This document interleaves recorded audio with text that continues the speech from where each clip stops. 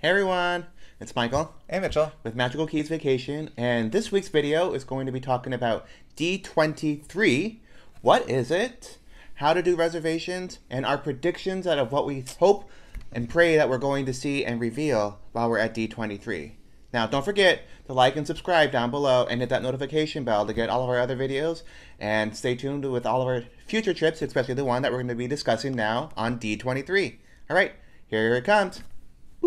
All right, everybody. So first off, what is D23 Expo? D23 Expo is this big, ginormous expo featuring all Disney, Marvel, Lucas, and anything you can think of that's related to Disney. So it usually happens in Anaheim, California every 2 years. But since, as we all know, the pandemic happened and it's been pushed back a couple of years, but it's back and it's really exciting. So just to give you an idea, D clearly stands for Disney, and the 23 actually stands for 1923, when Disney moved to California and made Walt Disney World Company famous and what it is today. D23 is a 3-day event that happens Friday, Saturday, and Sunday, and around this year it's September 9th through the 11th. Yes, September 9th through the 11th. It has different panels, giveaways, and kind of like meet and greets almost, where you get to see famous actors and actresses and artists come and share their talents with all of us, and while we get to sit there and learn and watch and experience all the magical fun that's in and out of Disney and Marvel and Star Wars and all that. Yeah. And we got the 3-day passes. Ooh. So we're going to experience the whole thing. So don't miss it. So at D23 Expo, there are 5 halls or stages where the panels are happening. Now, the main one is Hall D23. That's where the biggest events are going to happen, such as the Marvel, Lucasfilm presentation, the Legends, Disney Pixar, the Extravaganza musical. Mm-hmm. And stuff happening at the parks. And stuff happening at the parks. Yeah. So this is going to be the hall that pretty much everybody wants to get in. Yeah. And in the past, people have been able to stay overnight and sleep kind of in like the basement and wait in lines. This year, they completely redid the reservation system, so that is not a thing. Thank goodness, because we did not want to do that. We did not want to get up at 3 o'clock in the morning, or actually sleep overnight at all, that early in the morning. Yeah. So now they did a completely new reservation system. So it opened on Monday, and when you're 15th. watching this, yes, and then it's going to end Friday. August 19th? Sounds right. August 19th. So we have a whole week to pick out the panels that we would like to go see, and they're doing it randomized this year. So each hall you get 4 options. So you pick 1 through 4, and then only for Hall D23 they only have 2 options. So you do number 1 and number 2, and then you can put a guess for each one. Nice. So we have up until Friday to keep adjusting, making sure we have everything that we would want as our top 4. We'll submit it, and then September 2nd, they will send out a list of everything that we get. So, fingers crossed, we get everything we want, or at least a couple panels, and then we will share with you what we're going to go see. Now, if you don't get one of those panels, totally okay. Most of the panels will have the option for a standby line. It doesn't guarantee you'll get in, so people can still line up quite early for those. If we have the time correct, the hall is going to open at 5 a.m. for people to start lining up, even though the convention center doesn't usually open till 8. Yeah. So you will be able to line up early, you just can't stay overnight. Yeah. And people do cancel, kind of like they do at the park. So when people do cancel, like Mitchell said, you can still get in with the QR code that they have waiting for the wait line. Yeah. And the QR code is a good thing Michael brings up. There are going to be some shop events. Yes. That you do need to scan into for a virtual queue line, because they want you to be able to scan in, get your waiting line or get your waiting number, and then still roam the hall. Yeah. And of course, talk to people, see what else is going on. There's so many things to do, and it is our first one, so we're super excited. We don't really know what to expect, but We're expecting a lot of crowds, yeah. but we're expecting a lot of fun. Yeah. And if I didn't say this before, it's at the Anaheim Convention Center. So it's just not one small little hall area. As Mitchell said, there's multiple staging areas. So it's filling up the whole Anaheim Convention Center. So it's a big, big event. Right. And it is sold out. Sold out. So Even for a single days, too. yep. So if you didn't get tickets, so sorry, but hopefully in 2 more years you can go. Or just watch this video and you'll feel like you're experiencing it. But actually, if you are at home, they are doing some live viewing for some of the panels, so you get to watch some of it from the comfort of your own home. Not all of them, but at least a couple of them. So check the website out just to see, and we can put it down below just to let you know. Yeah.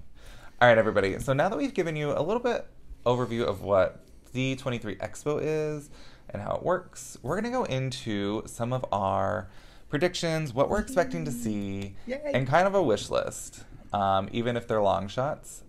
You've probably seen a lot of predictions already or have expectations. We all know, you know, some of the rides that are already coming out, the new Disney Plus shows, some of the new movies. So we're going to maybe touch on a few of them, but more so kind of put out what we want to see or what we think will be coming out. So here we go. So Michael, what are your predictions for D23 Expo? Well, my predictions are going to focus more on movies and maybe TV series. So I'm hoping that Frozen 3 happens. There has already been some talk and some whispers, especially from Kristen Bell and Josh Gad, that they are starting or hoping that there could be a Frozen 3. So I'm hoping for a Frozen 3 because I enjoyed Frozen 1, loved Frozen 2, and Frozen 3, why not? Second kind of prediction for a movie is I'm hoping for Cruella 2. As we all know, Emma Stone was amazing in the first movie, and why not give another movie for her for Cruella 2? I don't know what it would be focusing on. Maybe since we did introduce Perdita and her love interest, I forgot his name. Roger. And that towards the end of the movie, in the first one, that maybe they'll start sliding into the 101s or still before 101 Dalmatians happen. And then I guess my final one, well, hope and really praying, since I know they just had Comic-Con recently a couple weeks ago and Marvel announced a couple of things, I'm hoping for bigger announcements and maybe even some trailers for the future movies that are coming that we already know that are coming within Phase 4. So one of them I'm actually hoping to hear about is Shang-Chi 2, because that one was amazing in the movie theaters and I can't wait to see another one. And then maybe for TV series, a Miss Marvel 2, or even the Marvels, the new movie that's coming out, featuring possibly Miss Marvel from the TV series in Disney Plus. So those are my couple predictions for movies and TV shows. What are your predictions, Mitchell? Well, kind of touching base off of what you said for TV shows and movies, I kind of expect to see something with the Fantastic Four. So I think they do have a director, and I think they have the cast, and I think they've been hiding it. So I would expect them to announce that there, since they didn't at the San Diego Comic-Con. Nice. And I also kind of expect them to touch on the mutants or the revival of the X-Men. I don't think that they legally can use some of the characters until, I don't know, 2024, 2025, something like that. But I do expect them to announce something along those lines. Nice. I'm also curious if they're going to say any more about live actions. Oh.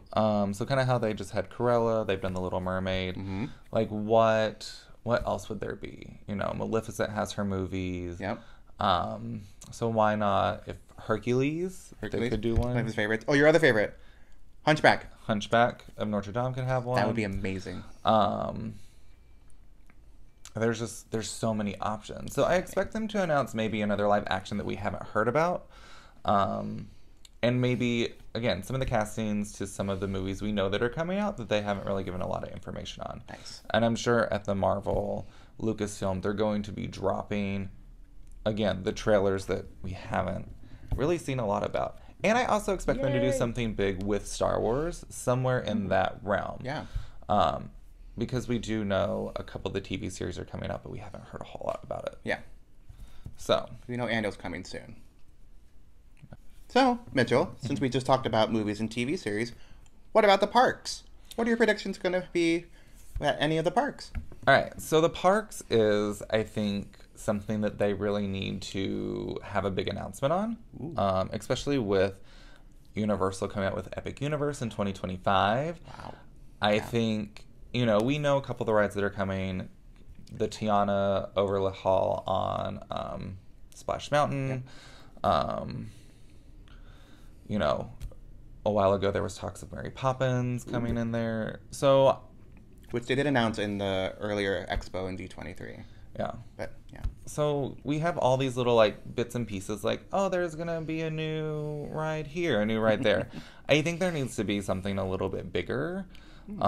So my prediction / wish list is, well, I think we're going to totally get the opening date for Tron. Yay, finally. Which I'm so excited about, especially because they have a panel for it, celebrating the 40 years. So I also kind of want them to maybe announce a new movie, because the movies are so good, and it's been a long time since they released one. So we'll see about that. Nice. Do I think that they're going to create a new park? No. But what I would like to see is, and this has been talked about for years, but a whole park section for the villains. I feel like we only get to see the villains during Halloween or at certain meet and greets, and that doesn't do them justice. They need an entire land to themselves.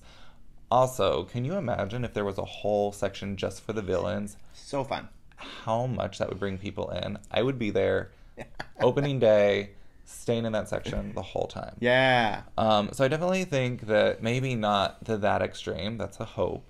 But we might get a new like land or section. I really feel like Disneyland needs something like that. Even though the Toontown is being overhauled, I feel like it needs something else. And I feel like Disney World needs something else too. I know they're redoing Epcot, so we'll probably hear more about that, which will be great. We'll hear about some of the rides coming out. And I expect to hear maybe another ride or two going into either Disney World or Disneyland. I think Guardians of the Galaxy Cosmic Rewind has been a really big hit as far as roller coasters go. So definitely getting another coaster or two in there. Yeah. That's going to be my predictions for the parks. Nice.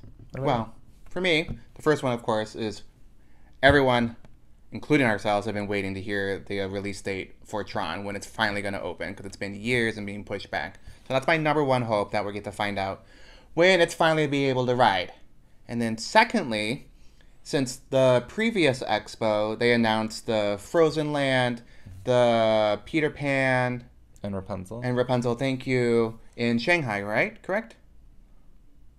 We'll let you know if I'm correct or not. But I think it's Shanghai for those two, like, new style lands happening and being formed. So I'm excited to see if they're going to either have new images to show us or even show possible rides that could be happening at those 3 or 4 new locations.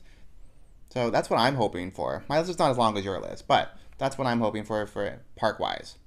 Yeah, I mean, I like that. Yeah. And, you know, once they're done, hopefully we'll get to take a trip over there and show you all the great things that the other parks have across the seas. Yeah. And the last thing that we're going to touch on is going to be the shopping at the D23 Expo. So like we said earlier, you have to scan a QR code, there we go, to get into the virtual queue line. And there's lots of different options. They're going to have Mickey of Glendale's again, the marketplace.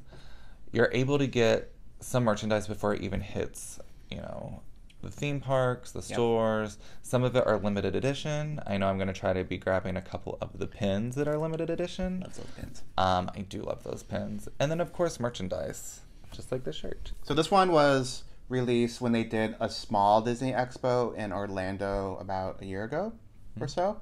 And it was part of the Disney Vintage Collection. So the jersey is Disneyland in the style of a vintage map back in the day. I won't stand up and everything, but you get the idea. Yeah. So I always like to have the different kind of clothing, different hats, representing Disney any way that I can. Mitchell likes to collect pins and stuff like that. So we're excited to see the exclusive kind of items that we might get or get to see before, as Mitchell said, the parks or even on Shop on Disney. All right, so those are our predictions for D23 and to give you an insight of what D23 is. Now, comment below if you have any questions or more ideas of what D23 is or what to expect when we get there. Ask anything that you would like. We'll try to answer as much as possible. Or share your experience. Since we've never been there before, we want to know how it's gone in past years. So please share your experience down below with us. And also let us know what you want to see from us for the expo. Yeah. Okay, so besides just what your predictions are, let us know what you want to see. Okay, and we'll be letting you know once we have our list out on September 2nd. So we'll show you that video. We'll show you the expo. We'll do some Oogie Boogie Bash stuff coming up. So we've got lots of fun things for you. And again, if you wouldn't mind hitting that subscribe button, yeah, that like, sharing with all your friends, and just staying up to date with everything that we're doing. Other than that, have a magical day, and we'll catch you guys later. Bye.